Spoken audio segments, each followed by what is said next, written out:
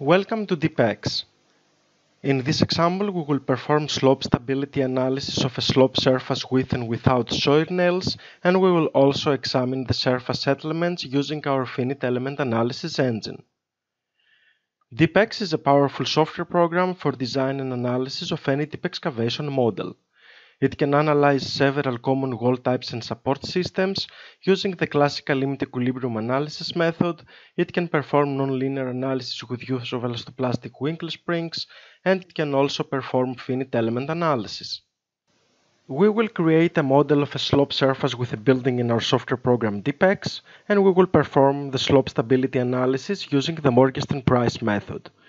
We will analyze the same model with use of soil nails, and we will finally run the finite element analysis to examine the different finite element analysis results.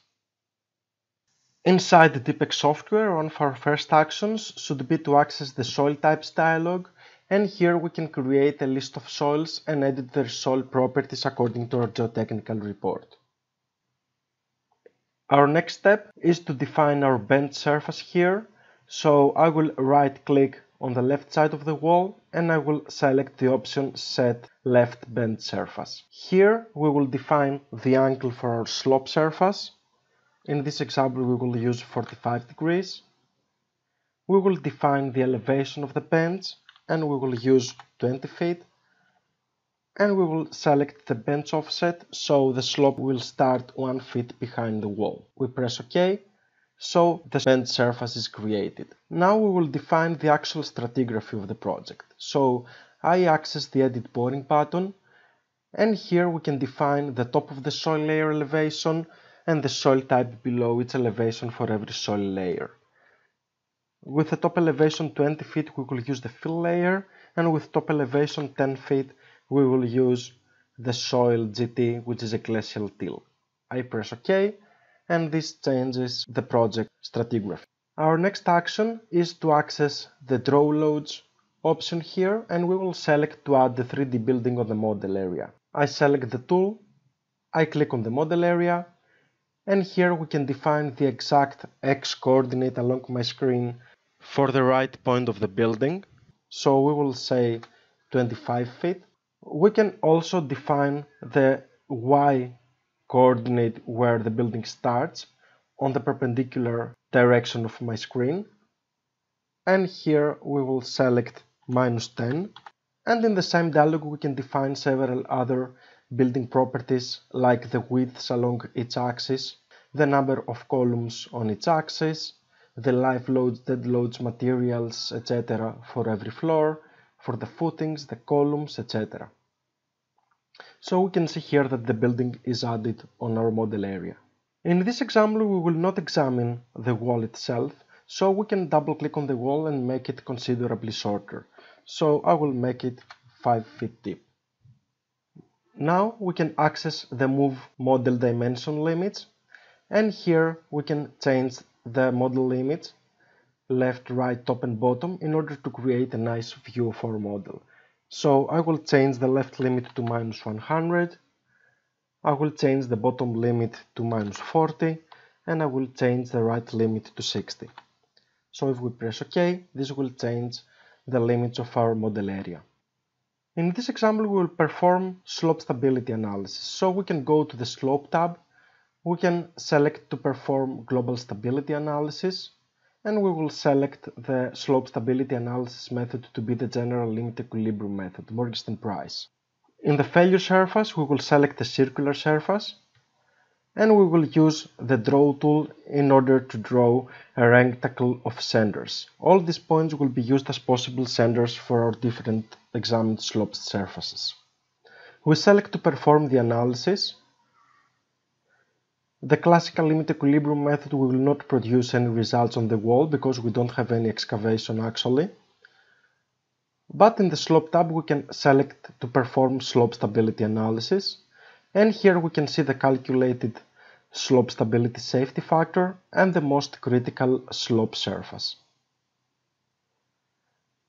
In the Results tab we can select to display the global FS contours which actually show the different safety factors that would be produced if these points were used as possible centers for our slope surfaces,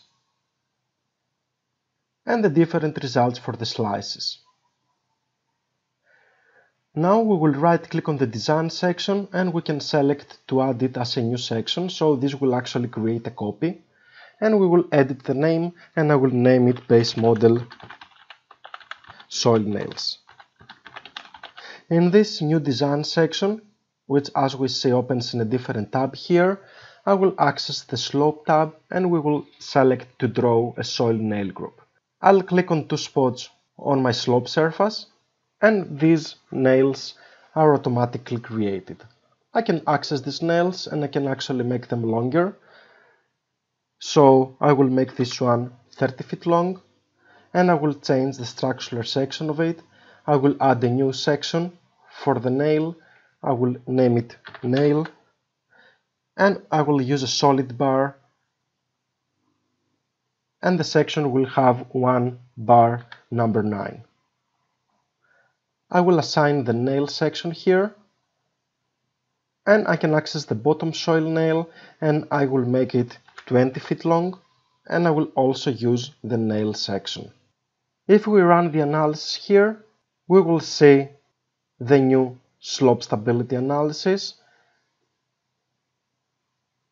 which will be higher because we used the soil nails in this second case.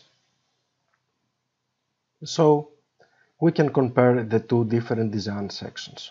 Finally, I right click on my model. I will add it as a new section. I will edit the name and this one I will name it base model FEM from Finite Element Analysis.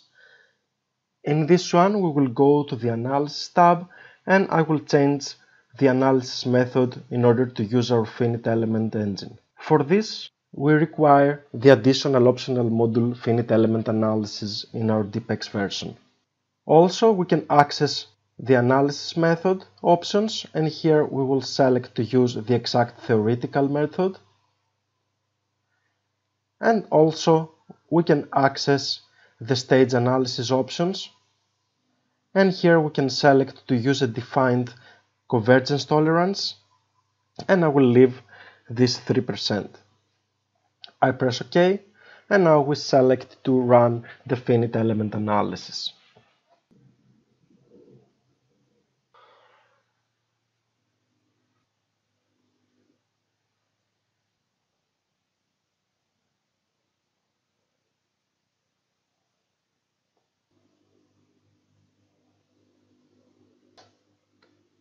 As soon as the analysis finishes, we can review the effect of the slope surface on the wall from the finite element analysis.